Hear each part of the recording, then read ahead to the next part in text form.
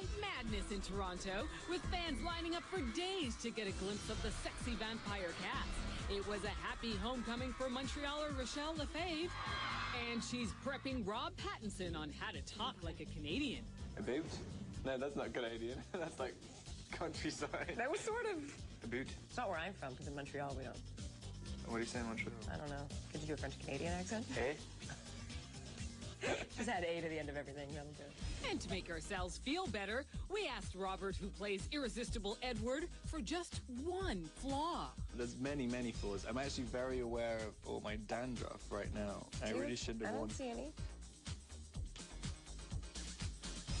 Yeah? The fact that you just did that, by the way, like on camera, is the hottest thing ever. So what was a flaw is now just like sexy modesty. If you see how that works, this is why it's a problem.